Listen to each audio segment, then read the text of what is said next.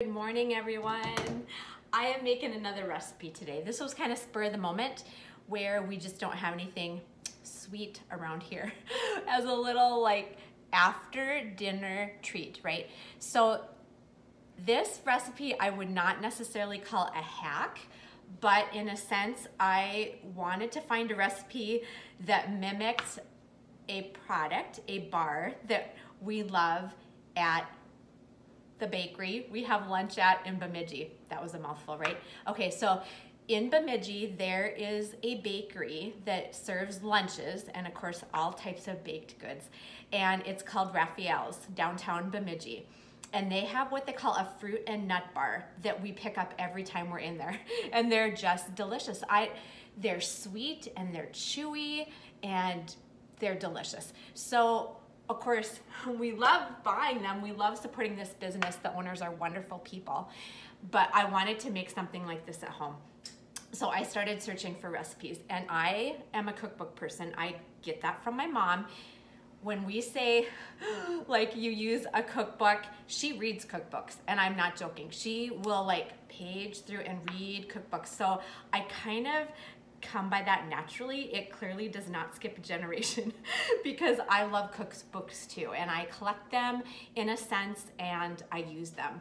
So instead of reaching for an internet recipe, I always like to even start in my own library and see what I can find. So I did find a recipe to give it a try. So Taste of Home.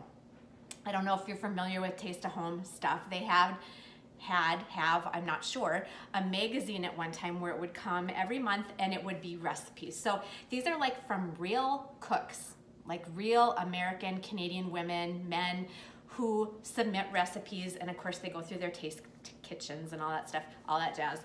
But I found this recipe. So chewy date nut bars. Oh yeah, we're totally trying that, right? There's like 6 ingredients. I can do that. All right, so this is what we're making today. And I'm calling it a hack recipe because it starts with a cake mix. It starts with a cake mix. So I have dumped in my cake mix. Now I have to give you this disclaimer.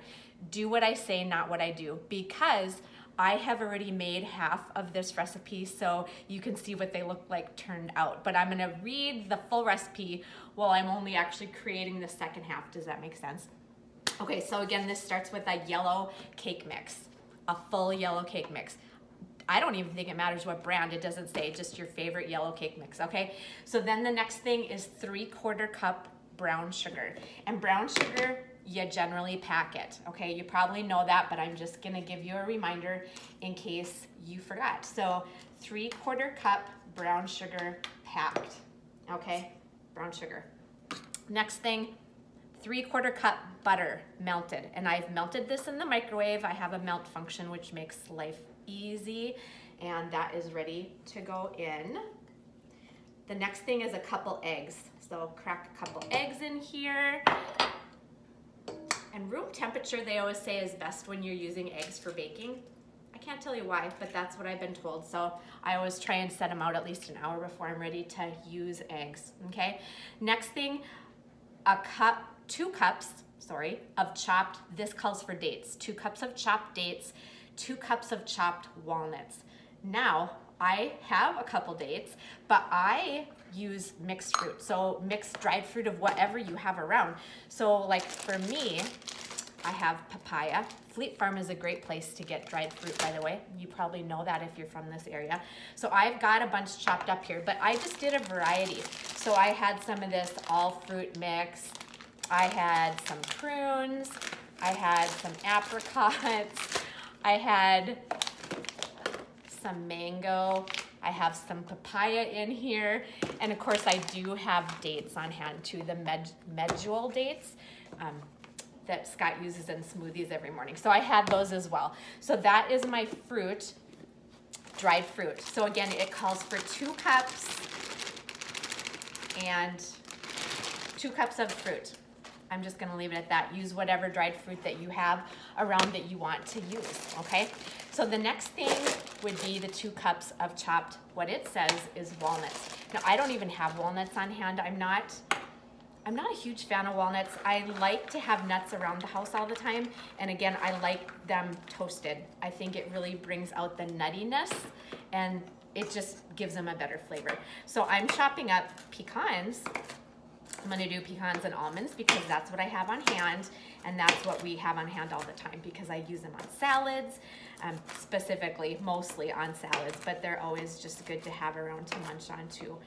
So we're just gonna chop this up, and I don't think it really matters how fine you chop them up per se, just whatever you want, right? So if you want it really fine or if you want a little bit more chunky, whatever's going to suit your taste. So there are my pecans. Well, I'm getting pretty close here. I'm not gonna need too many almonds.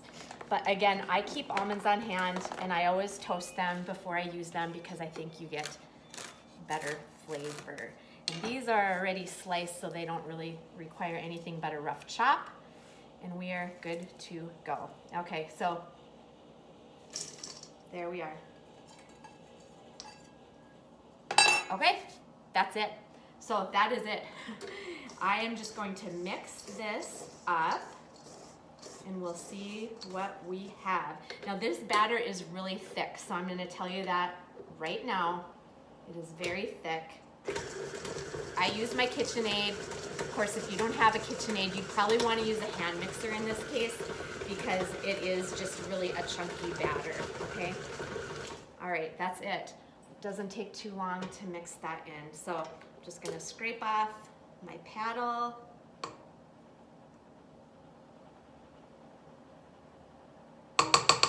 Okay, so here's the batter.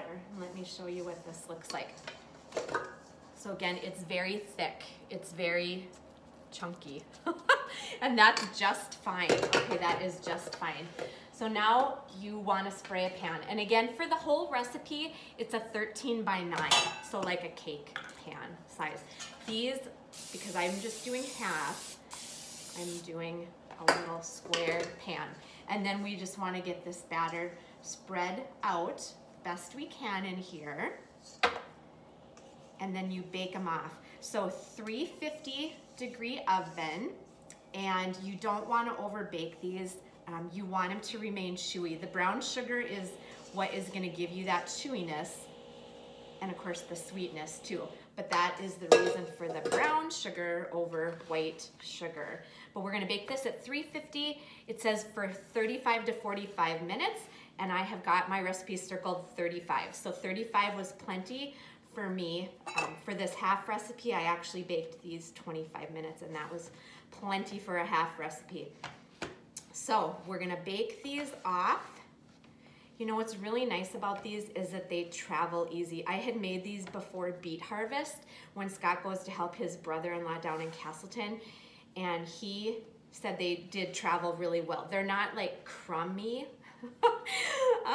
in the sense that they crumb out like a cake type bar. Do you know what I mean?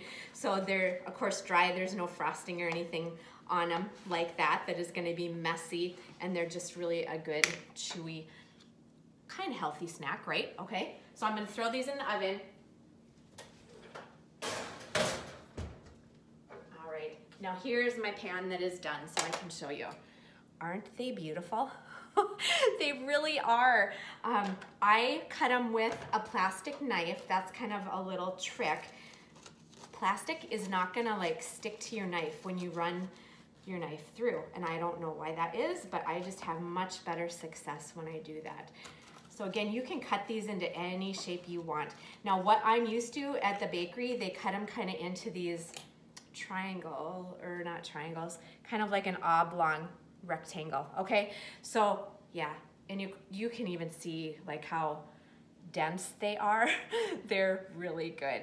And they're still a little bit warm. They smell delicious. I'm gonna just, yeah, they smell delicious. They're so good, you guys. And you can totally play around with what fruit or nut you want in there. I'd be really curious for somebody to try this and let me know what happens. You could probably even use a chocolate cake mix, right?